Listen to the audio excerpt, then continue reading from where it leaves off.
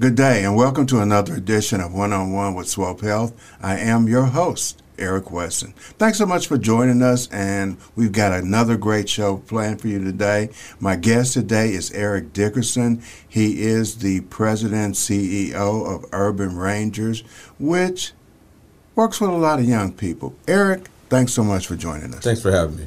And young people, young men.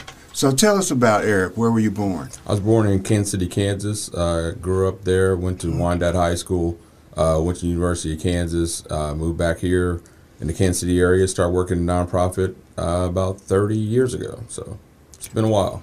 So this particular nonprofit? No, I'm sorry. I worked for the Boy Scouts of America for about 15 years, the YMCA for about 5, and then I've been here at URC for the last 11.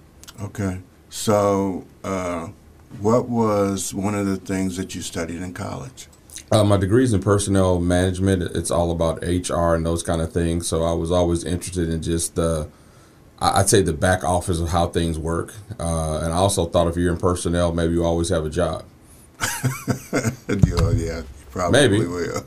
Maybe it just depends. So is that how you got interested in the program that you have now, is working with the Boy Scouts? Yeah, I was working for the Boy Scouts and just doing that kind of work. I kind of stumbled into nonprofit. My first job out of college was with BGM Industries, hiring part-time cleaning staff, and had a good friend who worked for the Boy Scouts who asked me to come check it out. I was never a Boy Scout.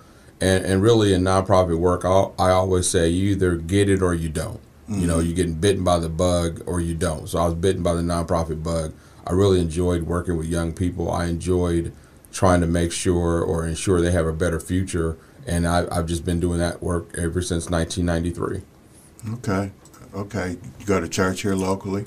I do. I go to Cleveland Avenue on occasion. My wife and I have been looking for a new church lately, so we've been looking. Okay. Wife is from here too? No, actually she's from California, so she's a transplant. Okay. So we've been trying to get acclimated to some different things. We really started the process as COVID was starting again, as we were getting married, doing those kind of things, and COVID kind of shut some of that stuff down. So we've been out here looking a little bit. And you know they're saying COVID is back. That's what I heard. I heard there's a school district somewhere in Texas that shut down for a couple of weeks. So it sounds like it might be on the rise. Yeah, during the summer months, I guess, because people are breathing in each other's faces and all of that kind of stuff. But yeah, we might want to start getting those masks out again and washing them and dusting them off and getting them ready for round 2 of this epidemic. Sounds like it. So you went to the dot. You from the dot. I am from the dot, born and raised. So what made you decide to get into working with young males? Honestly, it started with just working with young people altogether. I just was the Boy Scouts as co-ed, so it had boys and younger ages and girls when you got to middle school and high school. I just enjoyed working with young people. I really felt like coaches and different things in my life had made a difference in who I am. So I just like to give back. My job here at the Urban Ranger Corps, I answered an ad honestly that said, "Do you like working with urban youth?" It was the weirdest ad I'd ever come across. So I said I do. And about 6 months later, I had lunch with a headhunter who started talking to me about the program. I vaguely knew about it because I'd seen the young boys in the neighborhood in different uniforms. I kind of knew what it was, but I didn't know a lot about it. So went through the interview process, met our founder, Father John Wallace, and it's really been a great fit. I've really enjoyed it. This is the most fulfilling job I've ever had because I feel like the young men I work with remind me of myself. A lot of the young men, they're just trying to look for some guidance. And I was fortunate to have both my parents in my life, my whole life. I just lost my dad a couple of years ago. So we work with a lot of single mother homes, and it's good to be a male influence on a lot of these young men. So that's what we try to do. Try to be that male influence to help young men make better choices. So what do you think the most pressing issue is when we come to young males in the Urban Corps? Most pressing, I think it's dealing with anger, dealing with being able to have disagreements. You know, in our day, you can have a disagreement. You might fight a couple of times, and you decide you can't beat this guy. Next thing you know, you're hanging out because Right. now we're friends. Right. Because we tested each other. We saw that one of us is going to lick the other one, and we're going to be friends now. We didn't go to guns. We didn't have those kind of violent things. I think the other thing that people don't think about is that your whole background, your whole life, it spills into everything else. So if you're home in a bad situation with violence, or even if just loud yelling and screaming, that's just how you see things in life. And your first response is to respond that way because that's what you're used to. So we try to do a lot of things like conflict resolution with our young men to get them to understand you can de-escalate anything. You don't have to go to violence, and it doesn't have to become a violent encounter. You can really talk your way out of most things if you're willing to talk and just be decent. I mean, that's the things we try to make sure. So I would say violence and dealing with your anger is probably one of the most pressing things. And secondly, I would say education, making sure that young men are educated in a way that they're prepared for life after high school. That's big for us. We're trying to make sure these young men are better fathers and dads and husbands. So we're trying to give them the job skills and help them learn how to do different things in their lives. It's not always about going to college. It's about having a plan for your future. So each one of our young men has an individual career and academic plan that we work through quarterly to make sure they're on task to be what it is they want to be. Do you think nutrition falls into any of those categories? Are our kids in the urban core, are they eating healthy? Nutrition is high on our list. We also, about 5 years ago, we started working with urban gardens here in Kansas City. If you see an urban garden, our boys have probably worked on it from the harvest to planting to pruning it. We do that all over the city. My favorite one to talk about that most people don't realize there's a garden there is at about 50th and Paseo. There's a big house and there's crops on either side of it. We work that garden every year. But I do think nutrition is important. Like I said, about 4 or 5 years ago, we started working more in those kind of arenas. We started talking about food deserts with our young men. We realized a lot of our young men had never been to the city market, so we take a trip to the city market a couple times a year, a summer, especially during the summer, so our young men can go pick fresh fruits and vegetables and see those things. I would say that nutrition and what people are eating isn't always the best. You say you have dollar menus and things like that are designed for cheap meals that people will go get, that you can spend the same money on something better if you take the time to do it. But I also think we're in a society of rush. So people are out there. If you have a mom or dad is working 2 jobs, the kids on 2 different teams, what you're probably going to eat is McDonald's in a car between practices and games. So I think as a whole, as a society as a whole, I think nutrition's bad because we're so busy. We're always somewhere else. So you're always eating in cars. You're just I think a lot of times people are just trying to make do. And that's a great point. And when you think about it, we don't have time to eat healthy. And when we do eat healthy, is it really healthy? Right.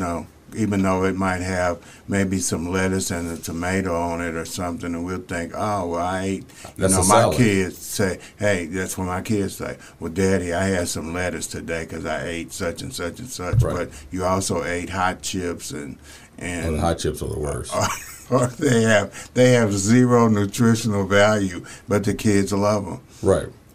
But yeah, nutrition, and I think if you don't have enough nutritional things in your body, I think it kind of sets your fuse off a little. Absolutely. A little bit more. So how do you think we got to the point where we have become, and our young men have become so violent? Is it out of frustration? Is it out of just not having the opportunities, easy access to guns? We have to have a root cause of why our community is so violent.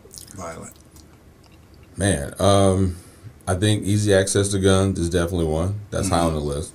I think a lot of situations, lack of some male mentorship in your life, I think could be a problem. because you get to that point as a young man that you start, as my mother would say, feeling yourself a little bit, and you just get to that point that maybe you're allowed to do things at home that maybe a dad or a male role model wouldn't let you do. And I also say that the breakdown in neighborhoods, because it's not always about the dad in the home, it's the dad on the block. Because my dad did stuff for boys from either end of 8th Street because, Mr. Dickinson would get you. So I think that it's not always about the male in a home. I think it's more about male role models, whether it be churches, schools, URC, different organizations. I just think we just need to do more mentorship with young men to help them just fight through this. I mean, being a teenager is tough anyway, right? Just everything in your life is changing. Your body's changing, hormones changing, everything's changing. But to have somebody that can walk you through that's been through it, I think is very beneficial. And I think the other thing that people don't like to admit, I think TV and video, I think some of this stuff is just crazy. The things that you can see and watch in that little computer that kids walk around with, we all walk around in our hands, is nuts. It's a fight on every other day. Movies are more and more violent. I just think that you're desensitized to these kind of things, that they don't find them scary. It's been 15 years ago, so I went to my elementary school and talked about, the scared straight, and just talked about those kind of things. And kids said things like, my uncle said, you just do your time and nobody will bother you. So the whole idea of getting in trouble, it could lead you into bigger trouble, didn't seem to. This is a group of 6th graders. It's probably 15 years ago. Wow. That a lot of them didn't have any fear of that. So I think it's a gumbo of things that are just creating this society that we live in. And when they think like that, there's not a deterrent. Right. Before, people would be scared to death about it, but now it's the norm. Right. It's where you go to get your. It's like being in a fraternity or something like that. Hey, I've been in prison. Oh, well, okay. Well, you cool and you this and that. It's a rite of passage. Right. That's the word. Yeah, absolutely. A lot of people it is. And it shouldn't be like that. And one of the other things about it is, where's our churches in this process? The church used to be the place that we go to get the things that we needed. But now it's like some people would say the church is absent in that role. Yeah, I mean, I've heard people say that. I think that there's a lot of good churches doing a lot of good things, but I do think there is a void. I would agree. I would agree. When I was growing up, we had I went to St. Stephen's growing up. Okay. And then later in the Palestine at St. Stephen's, we had a drum and bugle corps. That was something that could engage young people. But St. Stephen's was in the area where the projects were. So it gave the kids that were in the projects something to do. We had Christian Youth Association basketball and football, flag football, tackle football, basketball. Wow. There was baseball. There were things that engaged young people to keep them from getting in trouble and learn to like each other and get along with each other. Now, it's like it's very little that you can do. It's like everybody's in their own silo. But I also think if you go back to the Kansas City, Missouri School District, when they stopped having neighborhood schools, you didn't necessarily know everybody in your neighborhood like we probably all grew up with. Right. Like my college roommate was somebody, I've known him since kindergarten. Every school I ever went to, we went to school together. So we played sports together, we did different things together, but we were friends, not the best of friends, but we were good friends my whole life. So I think that has broken down some communities that people don't know their neighbors like they used to. You're not allowed to talk to your neighbors like you used to.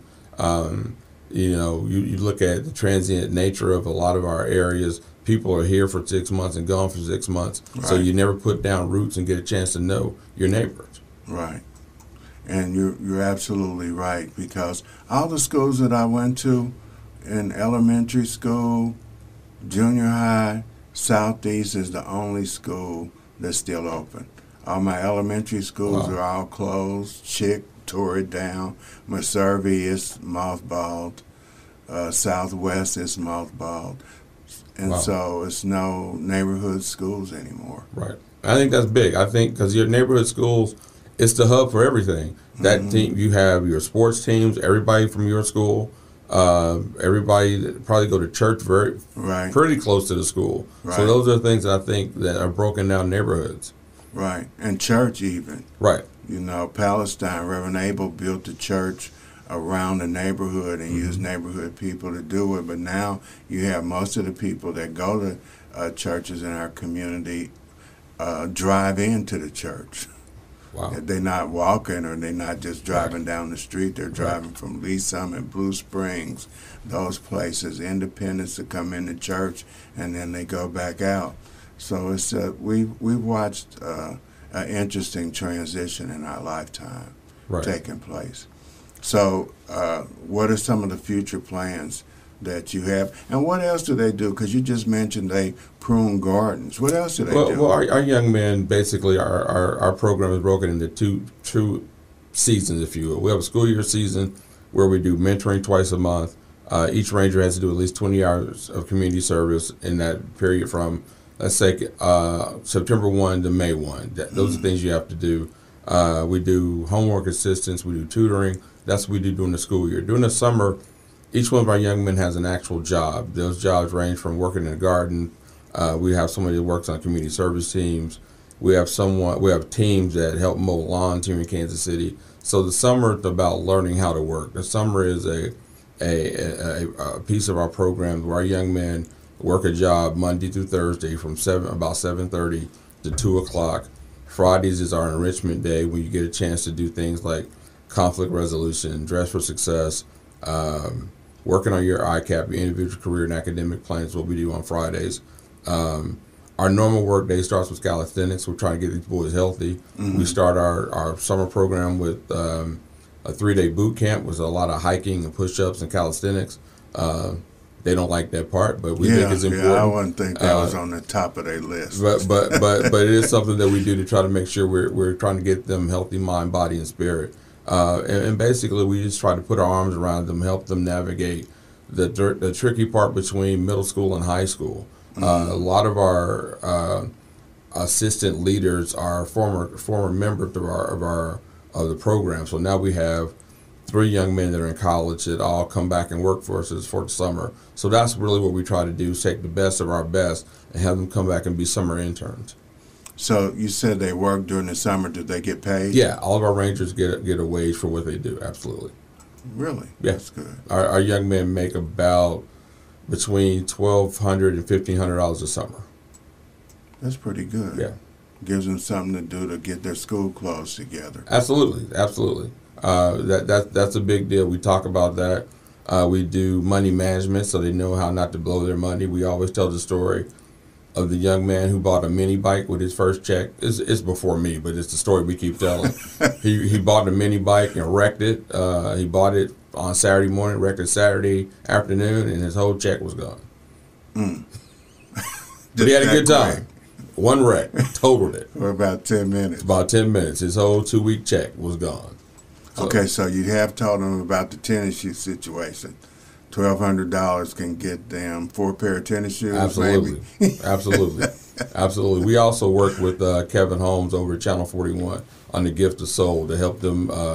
We helped raise about $100,000 last year for URC, Boys and Girls Club, both school districts, and gave away shoes for that. So we try to be well-rounded and do lots of things for our kids here in the community. Okay, tell them where URC is. URC, actually, we just moved. We were right up the street at 59th and Swope Parkway. We've now moved over to 420 West 42nd Street. We were in a city-owned building that I think Swope and some other people are going to buy and do something with. So we're right over here in Westport, 42nd and Broadway. Okay, but URC, Urban Ranger Corps. URC, we're at www.urckc.org. Okay, so with the young people during the school year, you said mentoring. You have tutoring too? Yep. Tutoring. Mentoring, tutoring. Well, we try to help our young men stay above a 2.5 GPA. If you get under that, you're required to come to tutoring. Okay, and that goes all the way into their senior year? Yes. Our plan is to get a young man in 7th, 8th grade and keep them hopefully throughout college, because we do college scholarships as well. We give We raised about $250,000 to give back to our young men to go for after I won't say all college, because we've done things that people bought the first set of tools if you're going to do construction work. So it's our Hopes and Dreams Scholarship Fund. So do you do OSHA training for construction work as well? We don't. We'd like to. I know somebody that was just doing that recently, and it's something we'd like to get our young men involved with. Okay. And then what do you have for, you said it's basically geared for boys? It's all young men. We don't have anything for young ladies. So you're going to have a spin-off here for young ladies? They tried that a few years ago, combined, and it didn't work. That's one of the things I've always said. We could raise the money. I would duplicate this program for young women, because I think that they're fighting the same fight, and if we're out here fixing young men or helping young men, we need them to be able to partner with young ladies who've had some successes as well. There's a lot of groups out here. Austin Ambitions is doing a lot of good work. There used to be a group called Rubies. I think Rubies is still around doing some good work. So there are some great ladies programs out there as well. So when you think about it, what percentage of young men that you have in a program are in single-parent homes? It is 80%. 80%? 80%. Pretty sure of that. And do you know what the situation is and why the father's not there? We don't.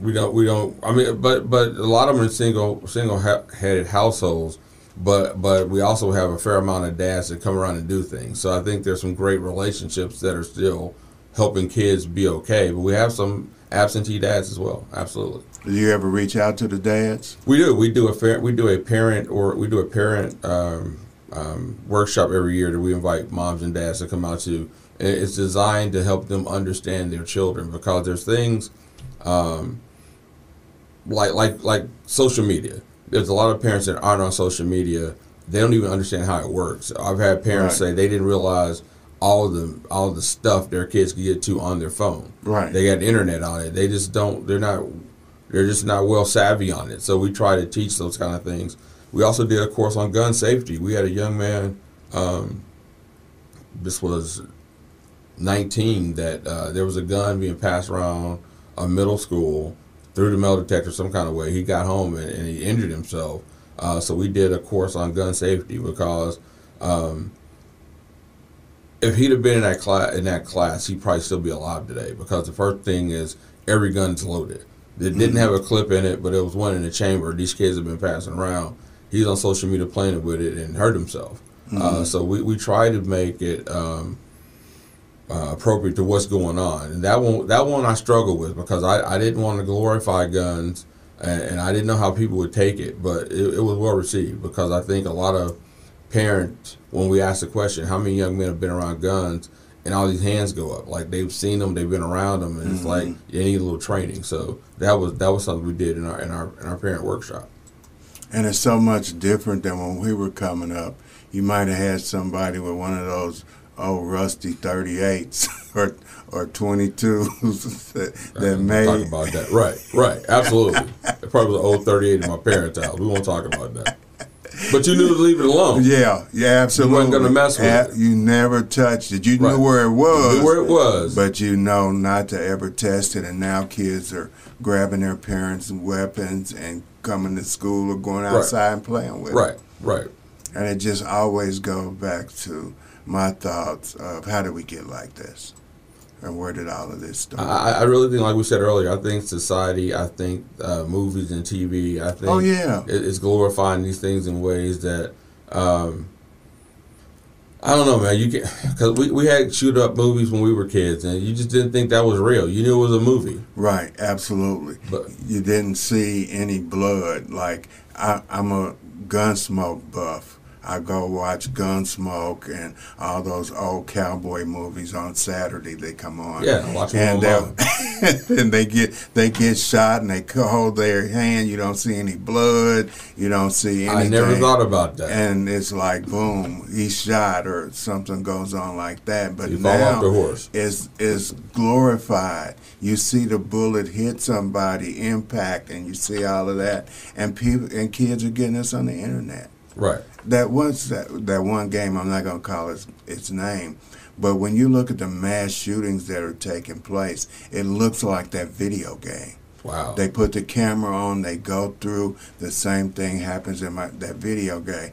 And my son was like doing a sample of that video game. And I'm like, I just happened to walk by and look at his PlayStation, and I said, "What are you doing?" And he was like, "I'm trying to figure out how to play this game." And I looked for like 30 seconds, and I'm like, "No, you're not." And I took it and blocked it so that he doesn't have access to that parents don't know. game. I mean, those are the kind of things that we teach our parents. They don't know you can block these things, or they have no idea what their kids are doing. Oh yeah, because the kids downstairs are in their room, the parents in the living room watching TV or on the phone as well, right, and not knowing what their kids do. But I check my kids' phones once a week at least. And they like, "Daddy, why are you going through our phone?" I just want to see what you're saying. I look at their text messages, and I let them know that this is not their phone. It's my phone. I just let you use it. Absolutely. And until the bill comes here in your name, then it's your phone. But as long as the bill's coming here in my name, it's my phone. Absolutely. I'll let you use it. Absolutely. Anyway, but it's just knowing that there are all those things out there on the internet. You know, I remember when we were in school, we had encyclopedias. Right. Right. We had to look words up. Right. We had to learn how to spell them to look them up. Now you can just go to your computer or your phone and do all that. And find anything you want. That's the scary part. And that's why we really thought it was important to talk about things like we taught parents how to turn off the internet. We taught parents how to shut down phones, that if you don't want them to use the phone, because a big deal would be phones at night. You know, you're supposed to be asleep and you're texting. We're talking about to shut those down. But that's been a battle because some parents just won't do it. They're like, "Oh, but they just love it. They just got to have it." I'm like, no, they don't. They don't have to have all that access to what's out there. Let them be kids. Yeah, exactly. And then by the time most parents figure out how to do it, technology has changed. And so now there's another chapter of that you have to look at to learn how to keep your kids safe. Right. Absolutely. Yeah. It's a never-ending cycle. So in the coming months to come, what would you like to let people know about what you're doing, how they can get their kids involved? Not only their kids, nephews, some kid at church. How can they get involved? The easiest thing the easiest way to get involved with us is reach out to us through our website, www.urckc.org. Our main time that we recruit is during the spring. So we start recruiting. Applications will probably be ready in January. They'll be due sometime in March to get ready for the next group of young men. So we'd love to have. We're equipped to take on a whole nother team. So we'd like to have a lot of applications this spring. Upcoming, we have our annual event, our annual dinner, which is on October 26th. It's our main fundraiser at the college basketball experience. That's also on our website. That's a way that we raise the funds to keep the program going. But also when we showcase our young men. So if anyone's interested in tickets, we have some comp tickets available. If you'd like to come out and just see what we do, I think it's a good chance for you to learn more about what URC does. So we'd love to have you come out. All right. How can they call you? You can reach me at 816-682-6098. And where your office is located We're again? Located at 420 West 42nd Street, basically the parking lot behind Snooze, which is at 42nd and Broadway. Okay. Erik, thanks so much for joining us. Anytime. Thanks for having me. Appreciate all that great information. As always, I have the greatest viewing audience in the world. Till next week, remember, tough times don't last, tough people do. Until next time, peace.